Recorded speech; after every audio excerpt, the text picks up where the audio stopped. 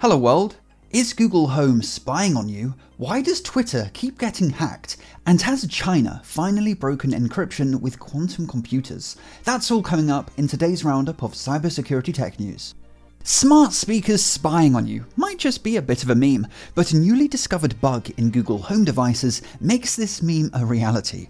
A security researcher discovered a vulnerability which allows hackers to remotely gain full access to a Google Home device, allowing them to, well, do anything they want, including listen in on your conversations. The researcher behind this discovery explains he was messing with his Google Home and noticed how easy it was to add new users to the device from the Google Home app. I mean, it's as straightforward as entering an email address. Simple, really. But this simplicity tickled our white hat hacker the wrong way. So he investigated. After capturing HTTP traffic from the device, he analysed how the process of adding a new user really works, discovering that after entering an email address, the app sends a HTTP request to Google's servers, asking them to add the new user. The request is authenticated with 3 pieces of information: your device name, certificate, and cloud ID. So theoretically, if an attacker was able to get their hands on these 3 pieces of information unique to your Google Home, they could give themselves full access to your device. And it turns out that getting this trio of information is as simple as just asking the device for it.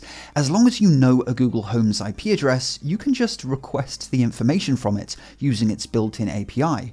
But the catch, of course, being a hacker would need to be on the same Wi-Fi network as the Google Home in order to send this request. And hacking a Wi-Fi router is a whole challenge in of itself, so this is a fairly big caveat.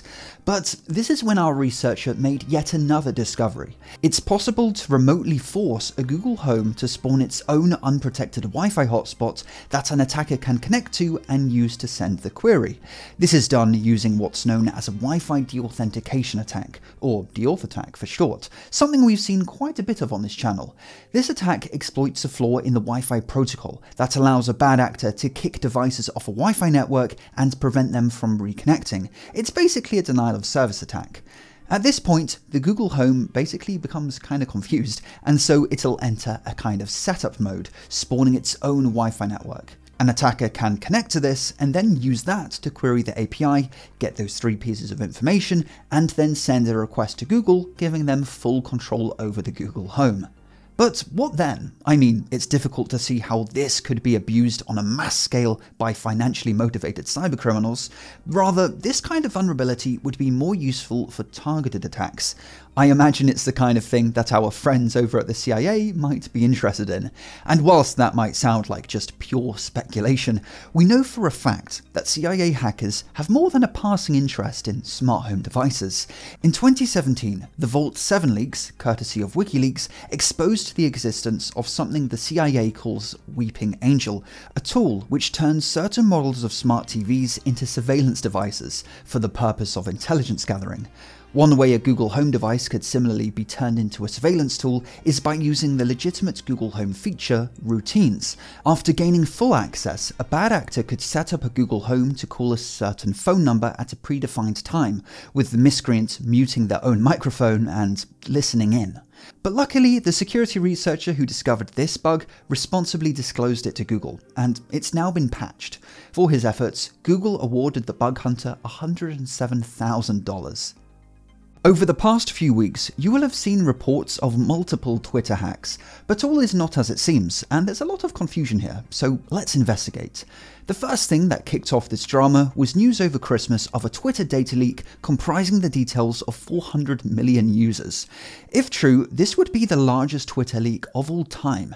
It was initially posted on breach forums, with the leaker claiming it includes emails and phone numbers of celebrities, politicians, companies, and normal users, with the poster suggesting Elon Musk should pay up now to avoid being fined millions by governments. Someone who claims to have spoken to the hacker said they were asking for $50,000, which is rather believable. And just on a side note, this is the first time a leaker themselves has given me a shout out in the comments, so that's cool, I guess. I'm not sure how to respond to that. But anyway, They did post a bunch of sample data to prove the breach, so it all looked rather legit. But just days later, the forum thread disappeared. Turns out the leaker had been banned for the reason suspected lying about record count. You see, the figure of 400 million was ever so slightly off by about a couple hundred million.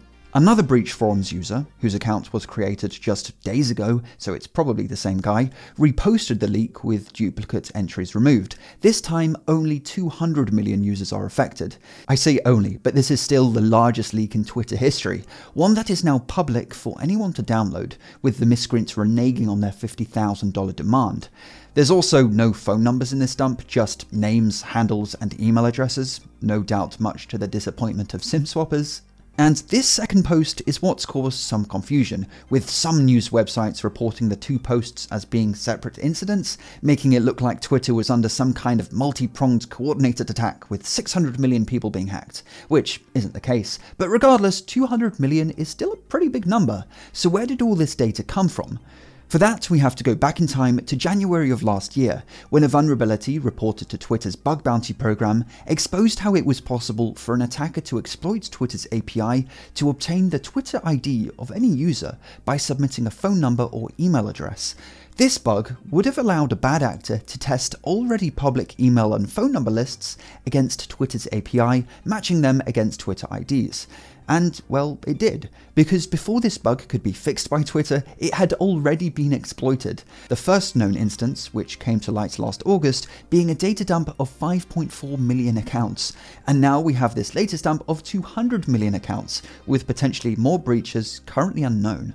And whilst all these breaches must have been perpetrated over a year ago by this point, I mean, the bug that made all this possible was fixed last January, the bad actors will have likely spent the last year using, or well, should I say abusing the dumps for their own personal gain before finally leaking them publicly. To make things worse for Twitter, they're already being investigated by the Irish Data Protection Commission for that initial dump of 5.4 million users. Adding a further 200 million to that number is pretty bad news, because Facebook, which fell victim to a similar data scraping incident in which 533 million users' details were leaked, was eventually fined $250 million by the same government agency which is now investigating Twitter. I should point out though that the Facebook leak was quite a bit worse. In addition to names and phone numbers, it also included miscellaneous data like genders, occupations, locations, and marital statuses. Data which might seem kinda benign, but would be incredibly useful for bad actors launching phishing campaigns. It remains to be seen if Twitter will suffer a similar fine, but let me know in the comments, did you receive a Have I Been Pwned notification? Chinese researchers claim to have found a way to break encryption using quantum computers. If true, this would have major security implications. I mean, it's long been known that quantum computers pose a significant threat to asymmetric encryption, the kind that uses a public and private key, but this was meant to be years away, so for researchers to claim they've now managed to break 2048-bit RSA encryption, the kind which underpins things like SSL certificates, is a big deal. But luckily, the truth is a little more complicated, and I mean complicated. So here's my brief and very high-level overview of what's going on. When news of this research paper first broke, some very respected computer scientists were taking it rather seriously. But now that the dust has settled, the paper has more or less been dismissed as radically overhyped. The paper essentially claims that researchers have discovered a new way to factor massive numbers very quickly, thereby making it possible to break 2048-bit RSA encryption within a time frame relevant to humans, as in a lot quicker than the age of the universe. To do this, they've taken an algorithm and enhanced it with quantum technology. Thing is, the researchers only tested their hypothesis on a quantum computer with 10 qubits, nowhere near the 372 qubits that the paper says are required to actually break encryption. And whilst their test on that 10 qubits quantum computer did work, the algorithm they're using is notorious for falling apart and just not working on larger scales, leading some computer scientists to comment that this is one of the most actively misleading quantum computing papers they've ever seen. And whilst quantum computers that exceed the 372 qubits minimum are right around the corner, this isn't expected to make a difference. There are some other things that just don't add up. If this paper was undeniably correct, wouldn't the Chinese government be quick to censor this research and keep it for themselves? I mean, Beijing has a history of not being very happy when landmark exploits aren't reported to them first. Take Log4Shell. After Alibaba responsibly disclosed the vulnerability to the Apache Foundation, the government responded by suspending Alibaba from an important information sharing partnership with the government. Regardless of this latest paper, quantum computers do pose a real risk to certain cryptographic algorithms, but in reality, to break RSA, it'd probably require millions of qubits rather than just hundreds, and those machines are still a way off. Having working code only to find out that the version it runs on is going end of life is frustrating. You would have to quickly migrate to the latest version with a bunch of code refactoring and rewriting. But not with TuxCare. They help you plan the transition with their extended lifecycle support, which covers a range of Linux distros as well as PHP and Python. With TuxCare, you can keep your existing codebase and still receive security updates and patches for deprecated versions.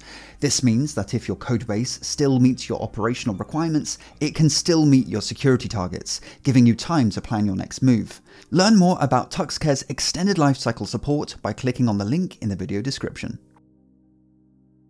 As always, thanks for watching, and I'll see you in the next video. Have a good one.